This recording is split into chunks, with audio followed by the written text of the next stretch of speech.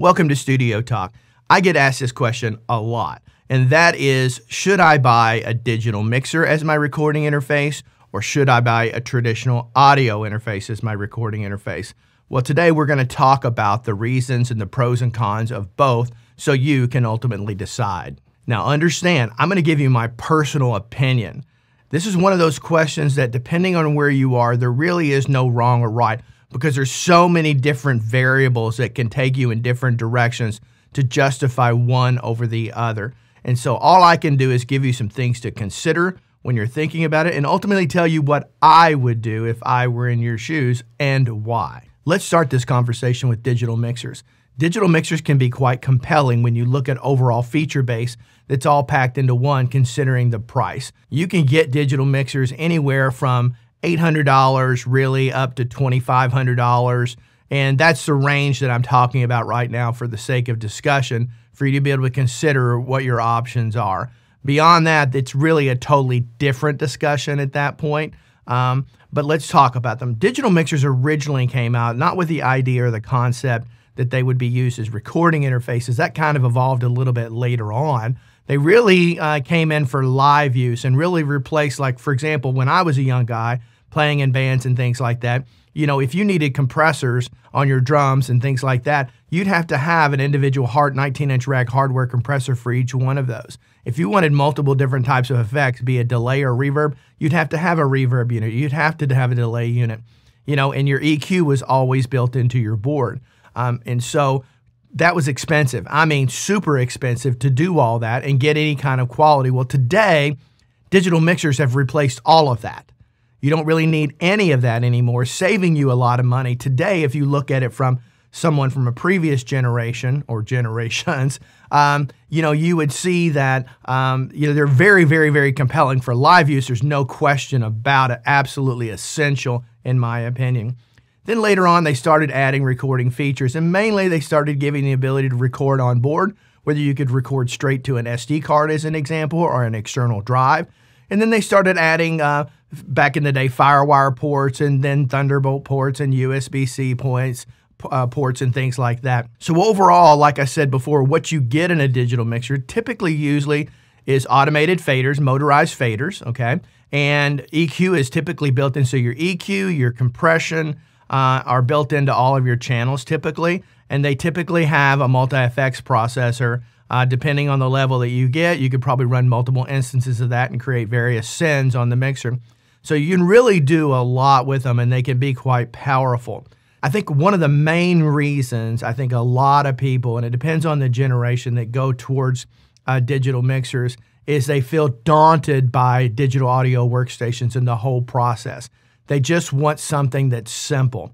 Your ability to just go in and get something basic, record it, and mix it in a desk that they're quite familiar with. They grew up, you know, using analog desk, and they understand that. And so the learning curve is greatly diminished overall on a digital mixer.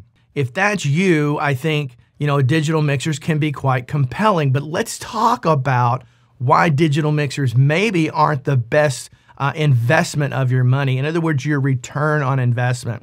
So let's take, for example, you're going to buy a digital mixer that is $1,500, right? That has all of your mic pre's built in. Let's say, for example, it has 16 or 24 mic preamps built into it.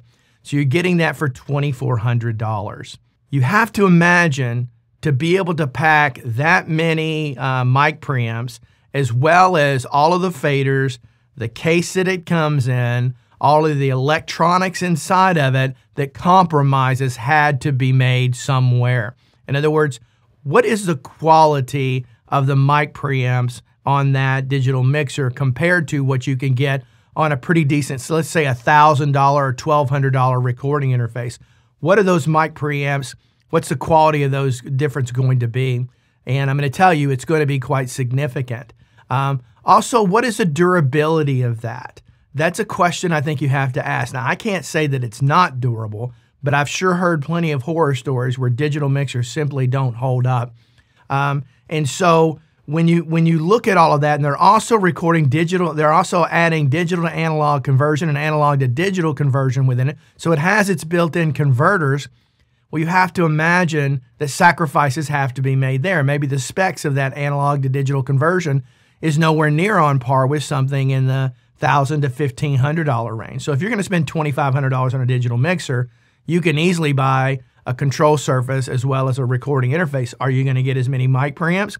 No, but do you really need that? I mean, if you're recording your band all the time, and let's say, for example, you're at rehearsal and you want to be able to capture practices and things like that, a digital mixer is absolutely fantastic for something like that. It's really easy and you don't have to worry about any computer issues or anything like that. It just works. But it's the compromises that they have to make when they put so much in that unit for that price. You have to imagine a lot of compromises are made. Also, you know, when it comes to the ability of the quality of the audio coming out of it, is it going to be on par? That's the question you have to ask yourself. We've come a long way with this. So I think the discrepancy between some of these things is nowhere near as vast as it used to be. You can certainly do good quality work using them. There's a lot of people out there that do it and do it on a daily basis. Understand that if you're in a digital mixer, you're in a minority if you're using that in your home studio. You are in a minority. Most of them are made for live use. So in other words, typically with that digital mixer, it wouldn't be uncommon for a few years later to be completely replaced with a whole new interface with features way beyond that. And every time they do that, that means the support for the digital mixer that you bought. Where's that support going to be? Meaning keeping drivers updated, firmware updated, things like that. Where is that going to be in 6, 8, even 10 years? I mean, if you buy a quality recording interface, it can easily, and I mean easily, last you 10 years. No problem whatsoever. I've had recording interfaces last me much longer than that. So when you invest in a recording interface, what are you going to get? You know, you're not going to get as many preamps, but your microphone preamps are going to be a higher quality comparatively, right? You're not going to compare a digital mixer to a $400 recording interface. That would not be fair. You'd really be in the $1,000 to $1,500 range for that, you know, excluding the faders, right? And so ultimately, you're going to get better microphone preamps for sure. You're not going to get as many, but they're going to be better. So you have to ask yourself, how many do you truly need at one time? Ultimately, the analog to digital conversion and the digital to analog conversion is going to be far superior in that recording interface when you get into that price range. The stability is going to be rock solid. It's likely going to be an interface that you find is supported for a very, very, very long time. As an example, RME just came out with a brand new interface that is kind of the daughter to the UFX3 that has tremendous potential. That thing will be supported for the next 15, 20 years probably, as an example. Not every vendor supports their products that long, but your bigger players, when you get into that price range, you're typically dealing with a more serious contender.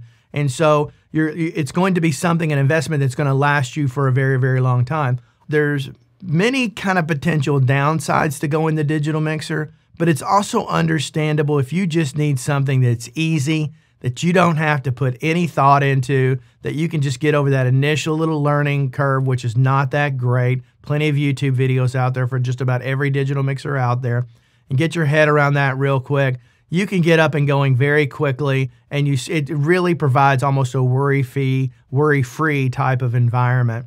If this guy can figure it all out, so can you. So for me, absolutely, for all the reasons I talked about, a recording interface is a much, much better way to go. You're going to get a better return on your interface. You're likely to get much better quality conversion, and your mic preamps built in are great. So I hope you've enjoyed this topic today. Do me a favor, leave me some comments down below. Tell me what you think. But until next time, I hope every one of you have a great day. Bye-bye.